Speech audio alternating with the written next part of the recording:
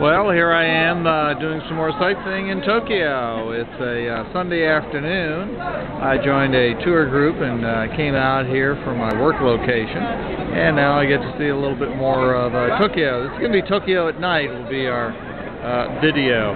I'll just turn myself around here, keep myself in camera, so you can look behind me and over to the side, because this is a very popular place for all the Japanese and all. This particular part of town is supposed to be more traditional, and we'll take a look at what all that means as far as what to see. I actually see some rickshaws across the street there. I'm sure that's for the tourists, both Japanese as well as other kind. Anyway, this particular gate is very famous, and ahead of us will be about a kilometer worth of some interesting sights to view there and all.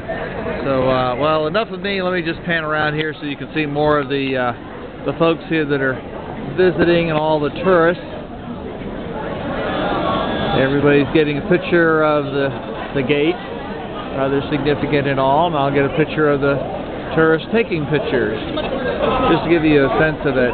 You got to be here in person. The weather's rather nice. It's probably 6 or 7 Celsius and in the 50s, overcast, but still a very nice day for coming out and seeing the sights.